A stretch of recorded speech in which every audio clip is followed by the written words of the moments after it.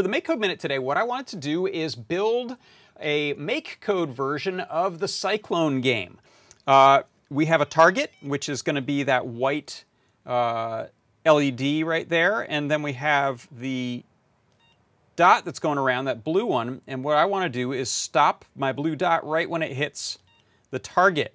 When I'm successful, it lights up green, and every round it, whoops, there I missed, so it went red. Every round it gets faster. And so I'm scoring those. As you can see, we've got LEDs on the Circuit Playground Express that tell us our score. So I'm 4 for 5. It's going to start getting really fast. All right, let's concentrate. Let's see if we can get that. Nope.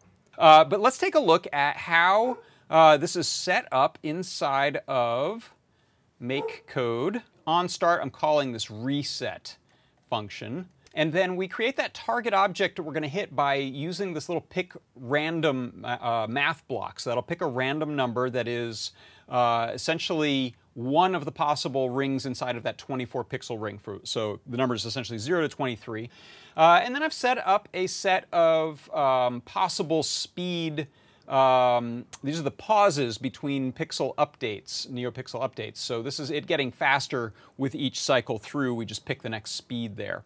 So that's the reset, and that's what happens on start or if we hit the reset button. But what happens when we hit A is the dot variable is checked to see if it's the same as the target variable. And if those are the same, that means you hit the target, and then we can light up the pixels to green and we can do our scoring.